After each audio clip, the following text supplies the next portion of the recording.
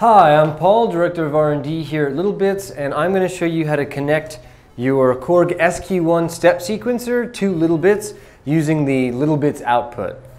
So what you're going to start off doing is taking a mono audio cable and you're going to cut the end off of one of the, and so you're going to take that side and use a Proto module to connect it.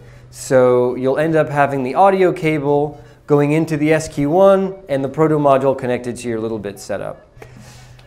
So what we're going to do is we're going to connect the tip, which is the red wire of the cable, into the signal input, the center pin, which is connected to the outside of the Proto module, and then the other wire, which is the ground, to the ground. And now we've just created a cable that goes from a mono 3.5 millimeter plug into a littleBits Proto module. So what we'll do from there is we'll connect this to our littleBits output, turn on our SQ-1, and then I will connect power and then connect this to my circuit here.